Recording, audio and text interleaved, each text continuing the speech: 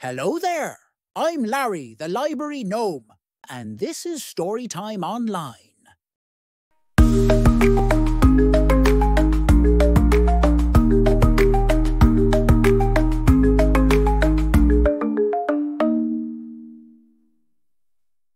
Guess what? Next week, the Alamosa Public Library is celebrating Gnome-Coming, and we've got a whole week filled with fun activities and dress-up themes for you to take part in. Monday is Tail Day. Ever wonder what it's like to have a tail? Make any kind of tail you want and attach it to your outfit, then wear it all day. Mine's a foxtail that I made out of some felt. I like that the orange on the tail matches my orange shirt. Once your tail's in place, be sure to drop by the library between 4 and 6 for a mini pizza making party, where you can make your very own gnome-sized pizzas. Tuesday is Mushroom Day, and we gnomes love our mushrooms. So, either dress up like a mushroom, put on some mushroom jewellery, or wear something mushroom-related, and come on over to the library for story time with Ms. Holly at 10 o'clock. I plan to wear my favourite mushroom scarf that my mom knitted for me. Wednesday is Autumn Colours Day. Do you have any clothes that are brown, red, yellow, or orange? Wear all of them on this day. Then drop by the library between 4 and 6 for our prep rally, where you can create your own gnome hats and gnome floats for Friday's Gnome-Coming parade. Thursday is Garden Party Day, and we encourage all of you to dress up like a flower, plant, fruit, or vegetable. I'm still deciding on whether I want to dress up as a sunflower or a carrot on that day. Wouldn't it be funny if I did both? Ha ha ha! Friday is Dressed Like a Gnome Day. So, break out your pointy hats and celebrate Gnome-Coming at the library at 1:30. Show off the gnome floats you made by walking in the parade with us through the park. We'll also have lots of gnome snacks, gnome games, and gnome activities for everyone. Saturday is Glitter Day. So wear something sparkly and join Ms. Holly in the story room for a very special Saturday story time at 10 o'clock.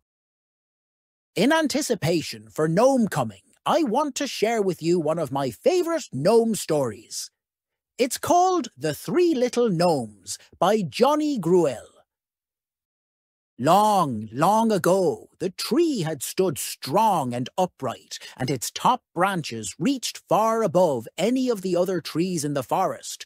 But the tree had grown so old it began to shiver when the storms howled through the branches. And as each storm came, the old tree shook more and more, until finally, in one of the fiercest storms, it tumbled to the earth with a great crash. There it lay for centuries, and vines and bushes grew about in a tangled mass until it was almost hidden from view. Now, down beneath the trunk of the fallen tree lived 3 little gnomes, and it was the smoke from their fire which curled up over the trunk of the old tree and floated away through the forest. They were preparing dinner and laughing and talking together when they heard the sound of a horn.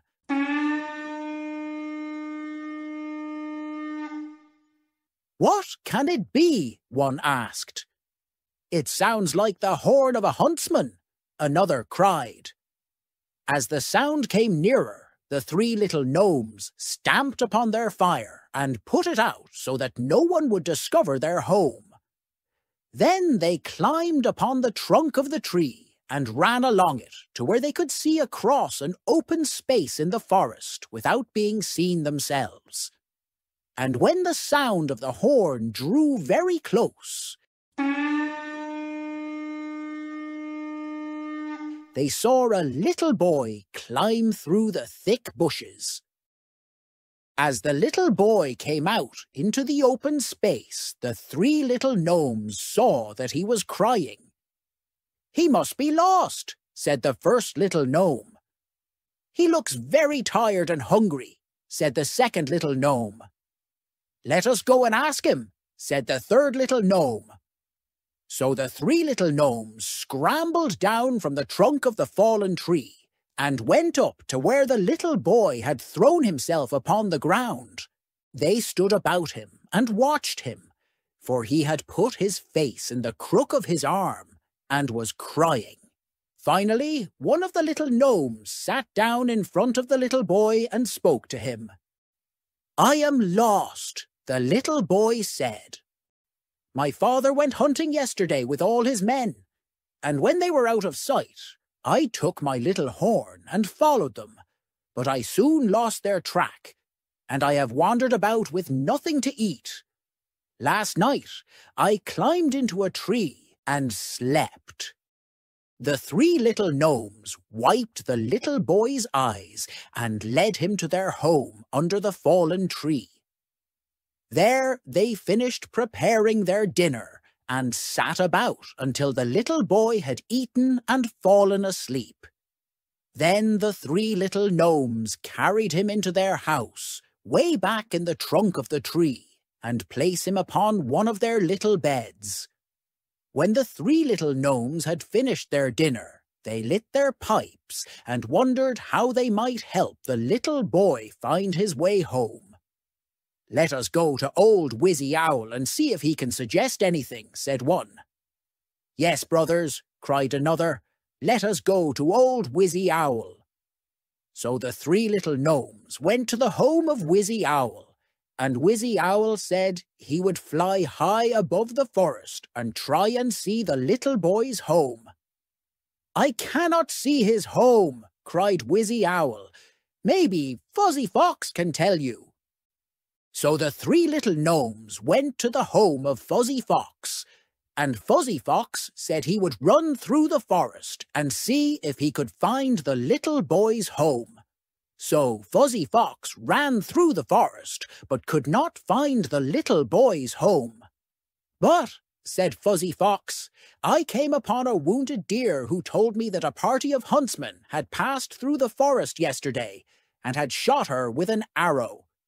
So the three little gnomes went to see the wounded deer, and they washed the wound the arrow had made and bound it up for her. Then the three little gnomes sat upon Fuzzy Fox's back, and he ran on through the forest with them until they came to a wild boar. The wild boar had been crippled by the huntsman, he told the three little gnomes, but had managed to hide himself in the thick bushes and escape. "It must have been the little boy's father and his men," said the wild boar.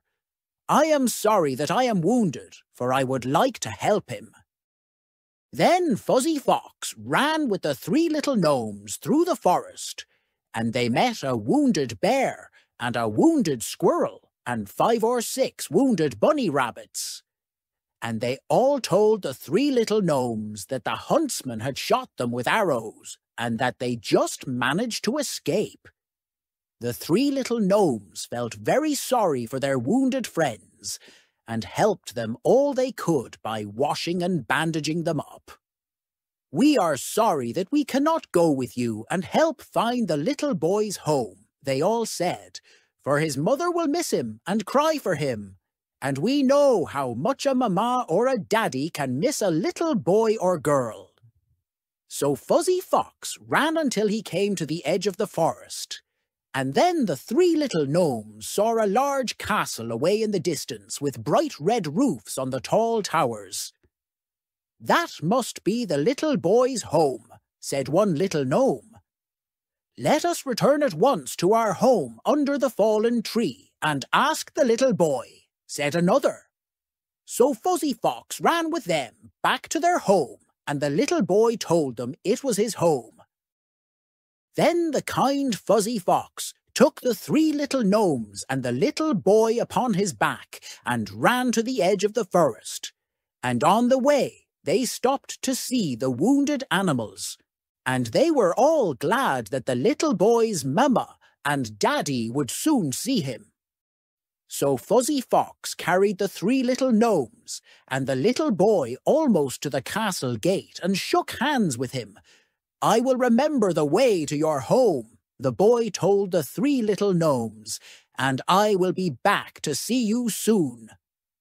The next day, when the 3 little gnomes were preparing dinner, they again heard the little boy's horn and ran along the trunk of the tree until he came to where they could see across the open space. Soon there came a great many people, and riding upon a fine horse in front of his daddy was the little boy. But this day he wore fine satin clothes, and they were not torn by brambles and bushes. Near him rode a beautiful lady. She was the little boy's mamma. So the 3 little gnomes went out to meet them, and the little boy slid from the horse and ran to them and threw his arms around them. "This is my daddy, and this is my mamma," he told them. The little boy's mamma and the little boy's daddy dismounted and came to the 3 little gnomes and thanked them for returning the little boy to them. "We will give you anything you wish for," said the little boy's mamma and daddy. "We wish for nothing," said the 3 little gnomes. "We live happily here in the forest, and our wants are simple. But if you could send us some clean white cloths to bind up the wounds you gave our forest friends, we would be grateful." "I told Daddy of the wounded creatures," said the little boy. "Yes," his daddy said, "and I have given orders that no one in my country shall hunt through this forest. And from now on your forest friends will be unharmed and can always live here in peace and happiness." For the great king was sorry that he and his men had ever caused any of the forest creatures any sorrow. And after that, the creatures of the forest were never harmed, and they grew up so tame they would wander right up to the castle, where the king's men would feed them. The tiny thread of smoke still curls up over the trunk of the fallen tree, and the voices of the little boy and his daddy mingle with the tiny voices of the 3 little gnomes as they prepare their dinner. For the great king and the little prince come often to visit their friends, the 3 little gnomes. Would you like to learn some interesting facts about gnomes? You would? Wonderful. Well, gnomes come from Rome. It's very true indeed. Since ancient times did people design tiny garden figurines. But it was in Germany in the 18th century, where gnomes became something more. Thanks to fairy tales, myths and lore, gnomes' popularity soared and soared. Gnomes are vegetarian. We love mushrooms, nuts and beans. Eating our veggies makes us very strong, stronger than any human being. We can live up to 400 years, and some of our young are born with beards. We love to volunteer and bring good cheer to everyone who comes near. Something you may know about me is that I like to write and talk in rhyme. But something you may not know about me is that I don't do it all the time. Have you ever tried making a word rhyme with another word? It's quite fun. Here, let's give it a try together. Tree. That's a good one. Tree has an E sound at the end. So to make a word rhyme with tree, you will need to find another word that also has an E sound at the end of it. Go ahead, give it a try. Yep. Good job. Words like bee, sea, and key all rhyme with tree. Ooh, berry. That's a good word. What words can you think of that rhyme with berry? Wow, those are some good rhyming words. What came to my mind when I saw the word berry is me, Larry. Let's do one more. Book.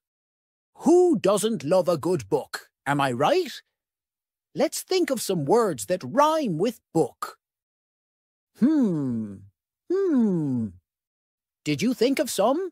Me too. I thought of the word took, like, I took some books from the library. I sure had a lot of fun with you today, and I hope to see all of you next week for Gnome-Coming. It's going to be so much fun. I can't wait. Until next time. See you later, alligator, out in the wild, crocodile, give a hug, ladybug, blow a kiss, jellyfish, see you soon, sweet baboon, out the door, dinosaur, take care, polar bear, love goodbye, butterfly, goodbye.